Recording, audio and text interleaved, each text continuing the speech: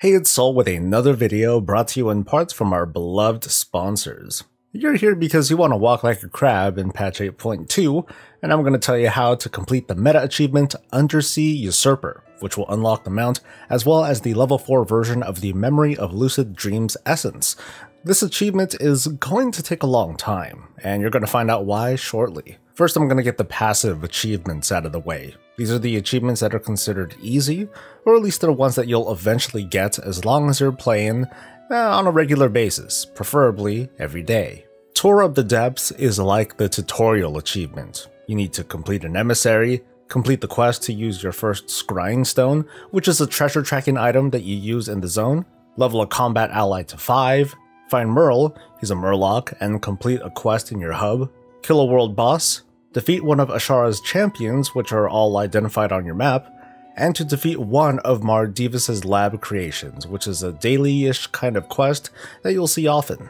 Easy peasy. Now your target eliminated is also simple, you just kill every champion that floats your way. Add-ons like Handy Notes will be extremely useful, and as we get into 8.2, there will likely be other rare tracking add-ons that will assist you, and if I can find some, I'll list them somewhere in the description or in the sticky comment above. I thought you said they'd be rare, is pretty much the same difference. Throw on a rare tracking add-on and start hunting. These rares are similar to Argus rares, as in they don't appear all day, every day, and they have like a block of time when they appear, hence the usefulness of these add-ons. There's a series of achievements to complete for your combat allies. This basically means you need to get all of them to level 30, which is the max level. And at this time on the PTR, the amount of experience that you can obtain per day is limited, which is kind of the equivalent to 1 level per day, which means that at present this achievement can take up to 3 months to complete. So it's probably going to be one of the last ones that you obtain for the meta, if there are no changes to how follower levels work before 8.2 goes live. A fistful of monopearls requires you to obtain 1,000 prismatic monopearls, which are found from world quests, rares, and treasures. You're going to complete this without a second thought. Back to the Depths is to complete the Summons of the Deep event 10 times.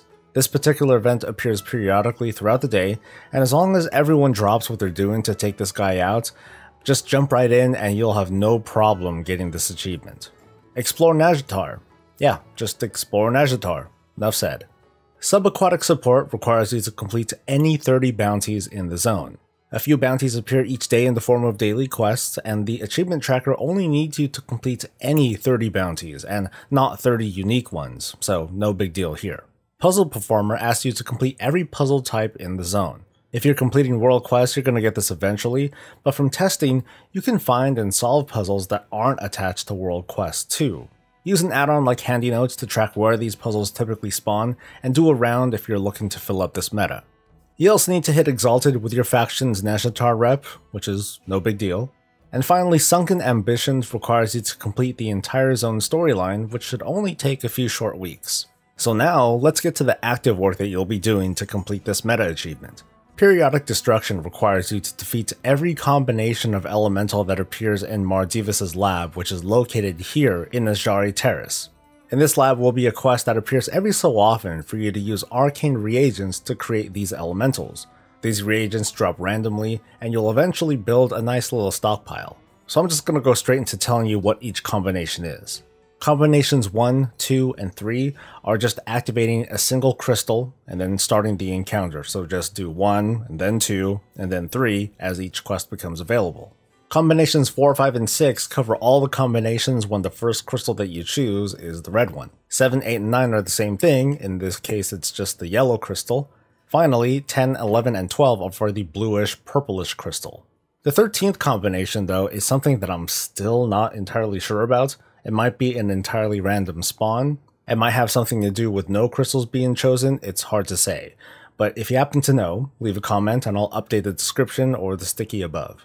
Trove Tracker is just your find all the treasures meta, but it's not linked to any world quests, so I threw it into this section. Just throw on one of those rare add-ons or treasure tracking add-ons and knock this one out. Terror of the Tadpoles requires you to go to Bloodfin Village here, and to scare 100 tadpoles.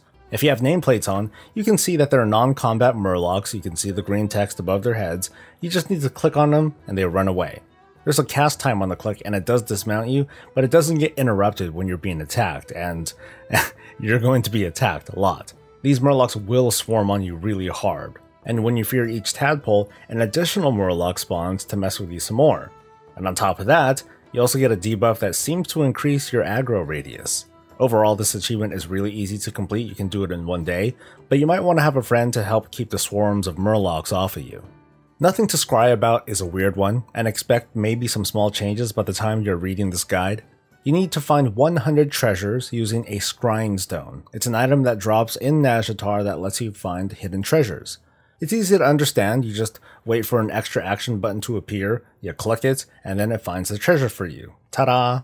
The problem is though that the scrying stone only lasts for 5 minutes, and at the moment it only drops randomly off of mobs in the zone, and on top of that it's unique, you can only hold one at a time. So your window of opportunity to find and open these chests is a bit small. Feline figurines is an achievement that I only take maybe 20% of the credit for. Between the user's prevention and Narissa over in the Wowhead comments, they provided the locations for all of these cats, which are fairly easy to see when they're out in the open, but some of them are hidden in annoying places like behind a starfish doodad. First, go to coordinates 5528, you're going to be just outside of a cave. Inside there's an arcane device that you have to kind of get past, just sneak past the swirlies, and the cat is just on top of a starfish. Over at 5930, which is a little bit just below Mardivis's lab, there's a cave with a bunch of elementals. Go inside, try to survive, and the cat is right over there.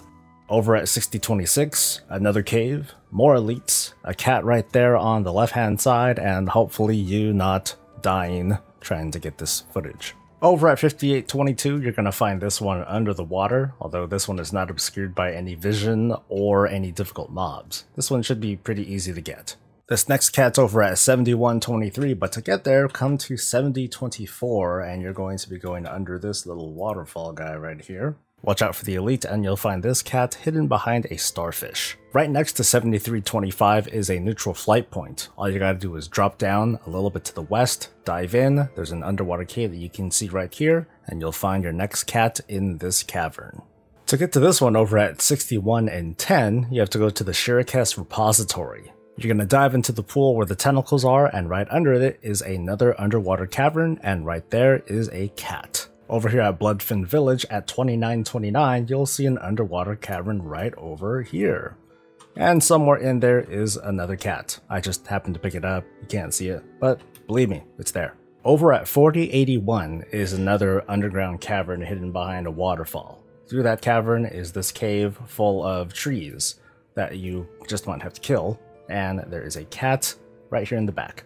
And the final cat, sorry that this is done in no particular order, is over here at around 3849. What you need to do is go to this ledge and, well, just try to gently drop down like so, and inside, somewhere in here, is your cat.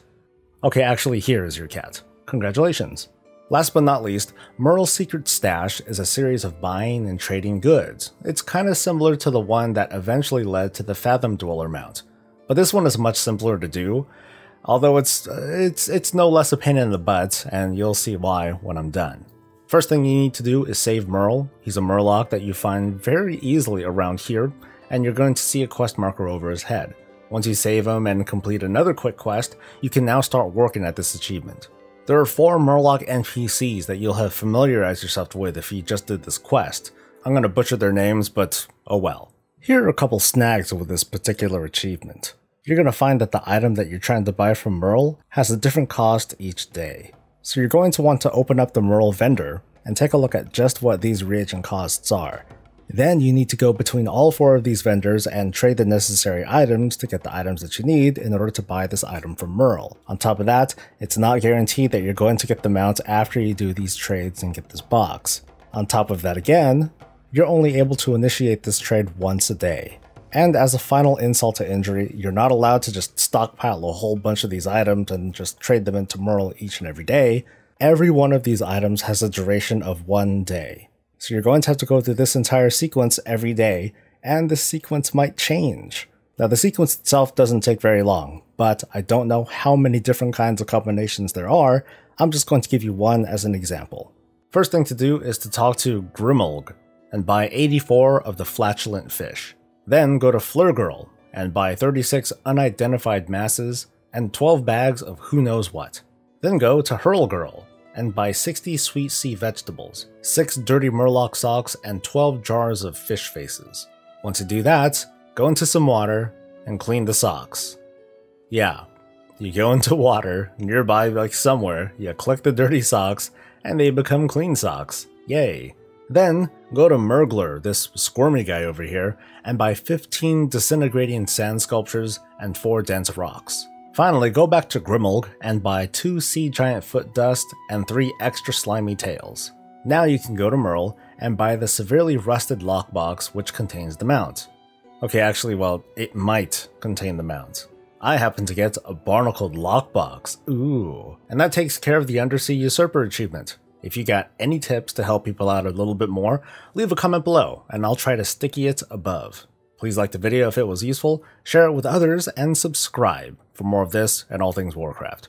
I'll see you next time. Until then, stay safe, stay happy, and stay breezy.